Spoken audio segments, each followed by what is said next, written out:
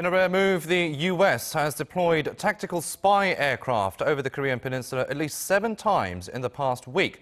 This came amid reports that North Korea is getting ready to launch intercontinental ballistic missiles, considered a red line for the United States. Ji-yeon has more.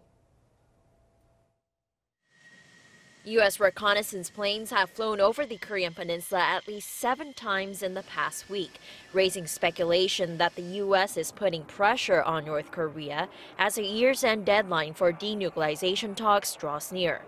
According to aircraft spots on Tuesday, the U.S. deployed one of its 2 RC-135U Combat Sent aircraft, aimed at collecting data on enemy radar from missile bases.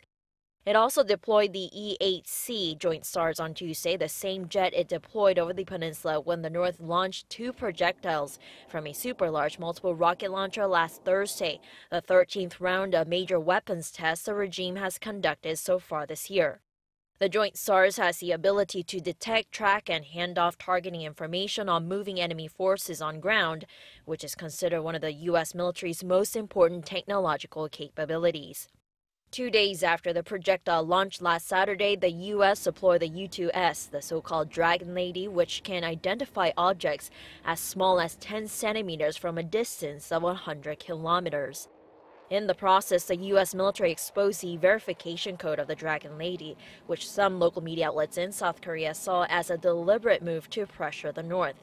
This comes after multiple reports that the regime has installed scores of concrete bedrocks across the country to support its transporter erector launchers, prompting speculation North Korea is getting ready to fire intercontinental ballistic missiles if there's no progress on denuclearization talks by the year's end.